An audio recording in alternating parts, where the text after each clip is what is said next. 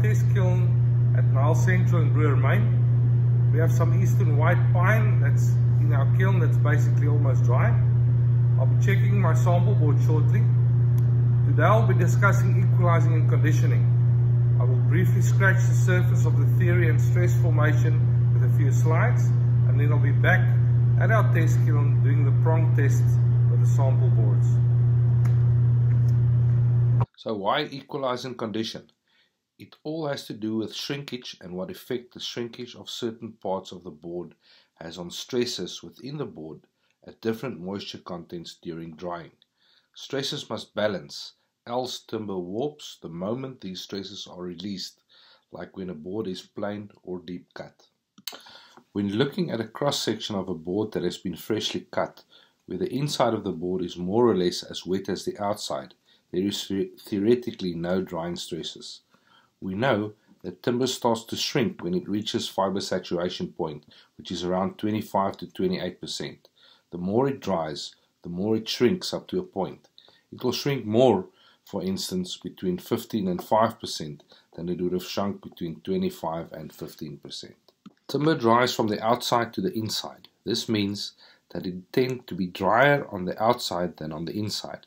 This is known as a moisture gradient, where the surface of the board will be at or close to the EMC of the surrounding air, and the deeper you measure into the board, the wetter it gets. The moment there is a moisture gradient, it means that one part of the board is shrinking more than the other. This results in stress due to differential shrinkage. During initial drying, the case or the outside of the board will want to shrink, but it is resisted by the core or the inside that has not started shrinking yet. This means the case is stretched or in tension set, and the core is compressed or in compression set. This continues until the core reaches fiber saturation. At this point, stress reversal starts taking place as the core starts shrinking. The much drier shell is now forced to shrink with the shrinking core against its oversized set. This causes compression forces to form in the shell and tension forces to form in the core. This is known as case hardening and will deform a piece of wood when the stress is released. This is typically what the moisture gradient of a board could look like before starting the equalizing process. After equalizing, the moisture gradient will be less and drying stresses should already also be less. After conditioning, the moisture content of the board's shell is raised until stress is relieved and the forks on the prong test stay straight. The danger of conditioning too long is that reverse case hardening can take place. This is when the forks on the prong test points outwards. All sound very confusing? Let's get back to the test kiln. Okay, I've just checked my samples. According to our weight method, sample 1 is at 11% and sample 2 is at 5%. I've also then used the Delmos J2000 to determine the moisture gradient. Sample 1, the shell is at 6%, but it's still about 13 to 14 in the core, and sample 2 is at 6%.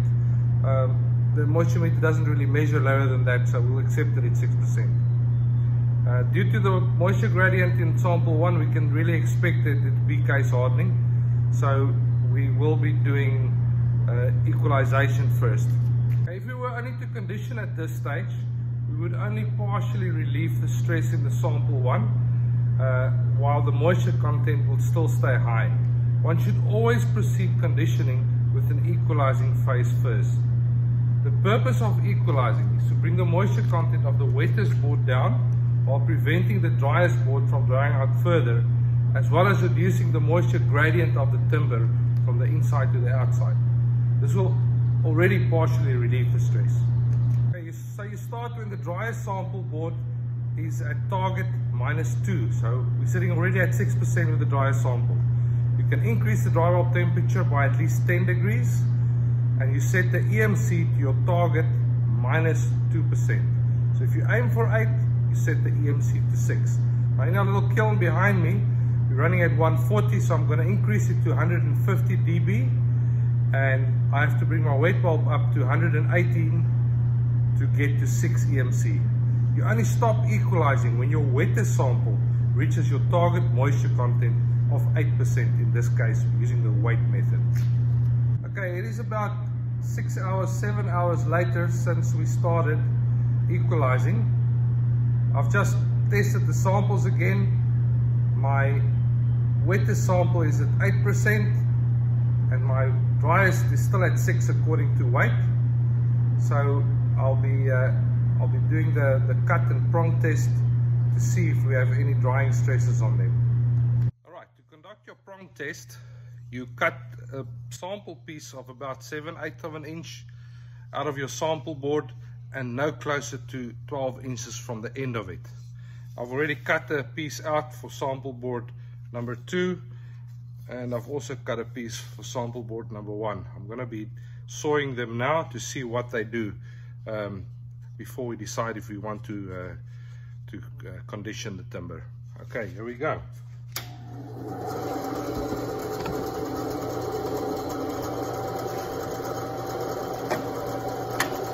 This is sample board number 1. You'll see the pith is right there.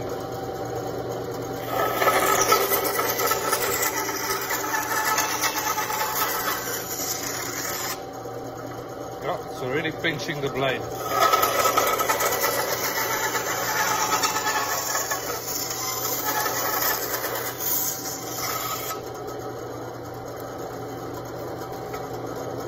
Right, as can be expected, there is some case hardening on this. You can see the prongs are pointing inwards, so they're pinching. We're going to have to do some conditioning on this. Sample number 2, remember it was at 6% before we started equalizing, and it's still at 6%, so there's really no moisture gradient, so there shouldn't be any stress in this. Let's see if it's the truth.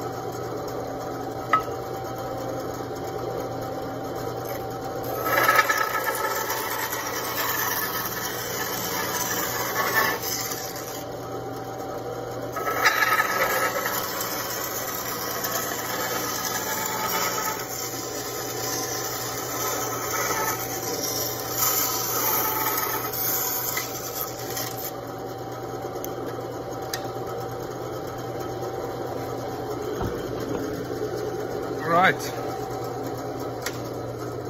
as you can see, it's not pinching, no moisture gradient, no stress.